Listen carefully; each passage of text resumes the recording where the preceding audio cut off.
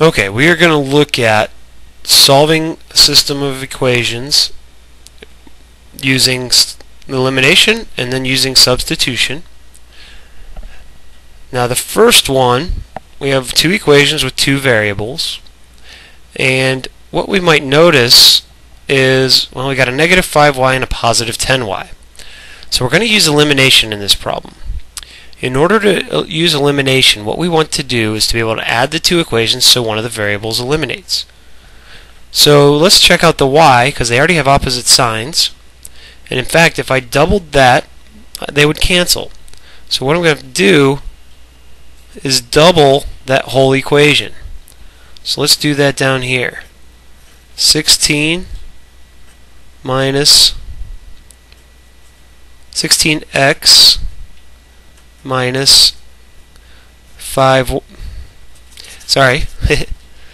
16x minus 10y, see, even I make mistakes, equals 22, and I'm leaving my other equation alone, minus 2x plus 10y equals negative 1, and I always like them to have opposite signs because I like adding them, but that's, if they have the same sign, you could just use subtraction. I'm basically going to add these two equations together. So 16x plus a negative 2x is 14x. Those cancel. Equals 21. I can now solve for x. So I'm going to divide both sides by 14, and I get x equals 21 over 14. Both those have a common factor of 7. So 3/2. Now we do need to go and find y. I can plug this into either of my equations. I should get the same value of y if I solve this first part correctly. So let's use this second equation. So negative 2 times 3/2 plus 10y equals negative 1.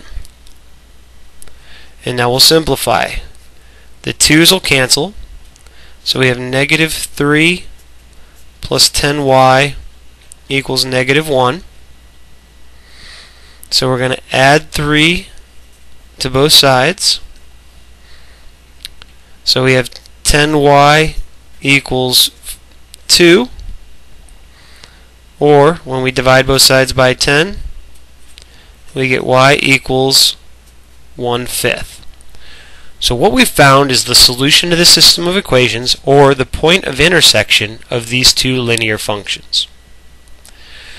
Now we're going to do this again using substitution with a slightly different example.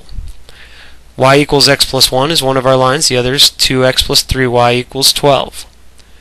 Now this is already solved for a variable. If it wasn't, we would take one of our equations and solve it for a variable, and then you plug it into the other.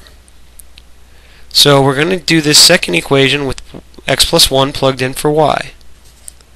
So 2x plus 3 times x plus 1 equals 12. And now we do need to get rid of those parentheses.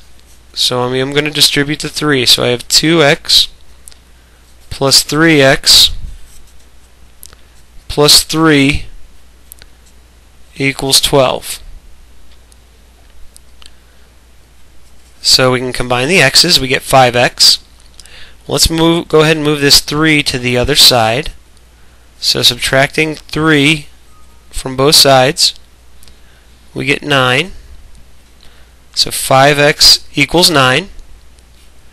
Dividing both sides by 5, we end up with x equals 9/5. Now we have to use this to find y. The one nice thing about substitution is we've already solved for the other variable in terms of x. So we just need to plug that guy in to our equation. We know y equals x plus 1.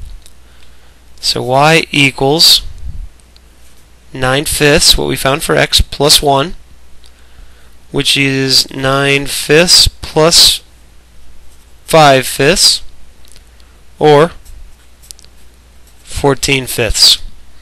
So there's our x and y. A solution to a system of equations, linear equations, will always have two answers, an x coordinate and a y coordinate, or an input and output, we could think of it. because we're looking at a point of intersection.